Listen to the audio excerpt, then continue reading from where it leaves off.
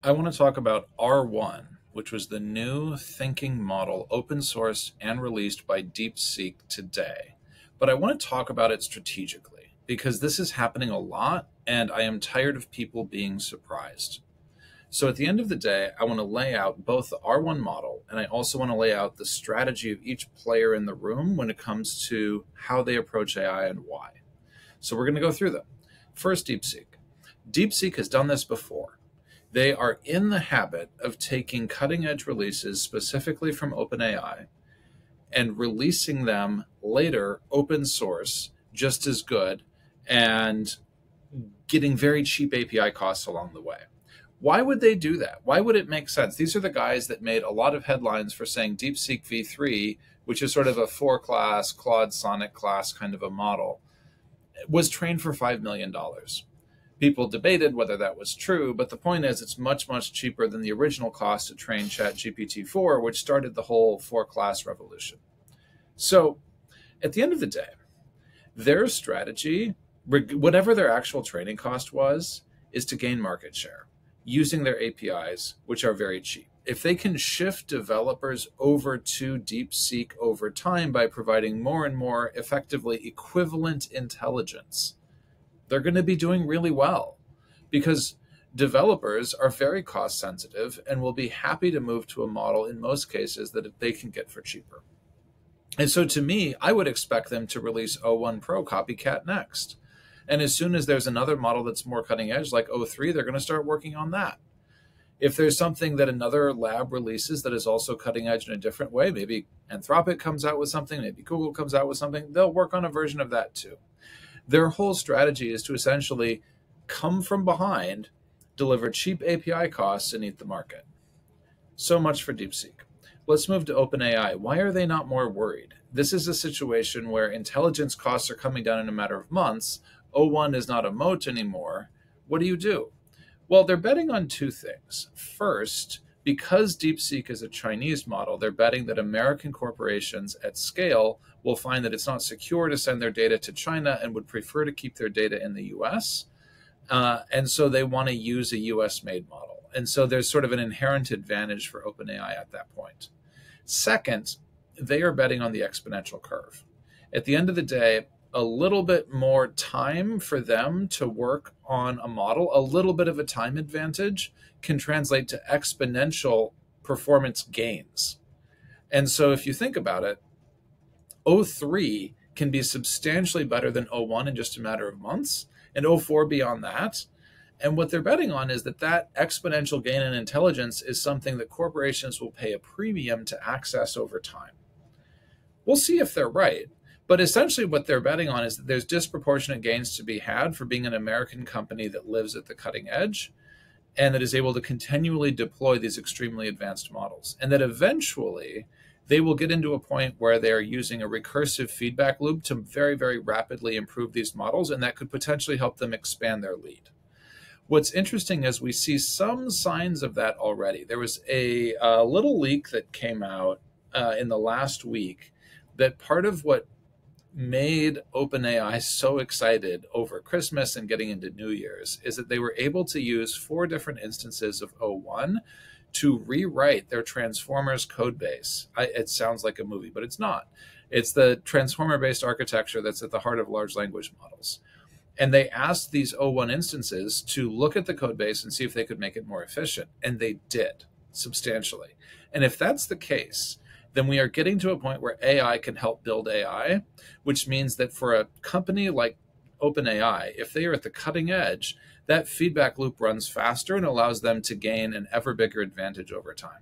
That is probably the corporate bet they are making. Let's look at a couple of the other players, though. Let's look at Google. What's Google's bet here? Google is playing defensively. At the end of the day, Google has a search position to maintain. Everything they've done for the last 20 years is about defending their search position and deploying a little bit of spare cash to bets. It's a very conservative corporate strategy, actually. It reminds me a lot of like a General Motors strategy. But if that's their play, why are they so hard in on OpenAI? And why are they so hard in on artificial intelligence, I should say? The reason they're pushing so hard on AI is because at the end of the day, they see this as a disruption to search. One of the things that I was reading about is a CEO of a fairly large corporation saying off the record that he has seen the search funnel collapse with Google, where organic search for his corporation has just started to just erode and is like half of what it once was. Look, that's an anecdote, right? It's not that I'm saying search has gone away 50%, but I think if you're sitting there in Google's chair, you are worried about the long-term erosion of search because of AI. You're not really worried about AI tools like Perplexity that just do search. What you're worried about is that people will use search on ChatGPT instead over time. You're worried that at the end of the day, the act of searching is really about gaining knowledge. And if these AI models have the knowledge, why would you go to Google?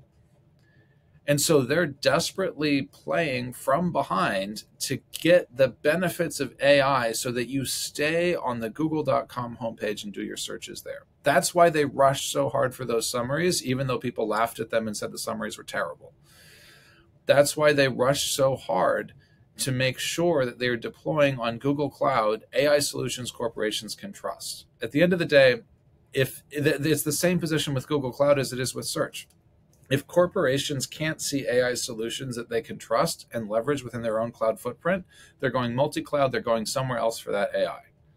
Amazon is actually similar. If you look at Amazon's position, they deployed 15,000 engineers and they built a timer. That's what Alexa is. Alexa is a smart timer. It was an open joke at Amazon. 15,000 engineers to build a smart timer.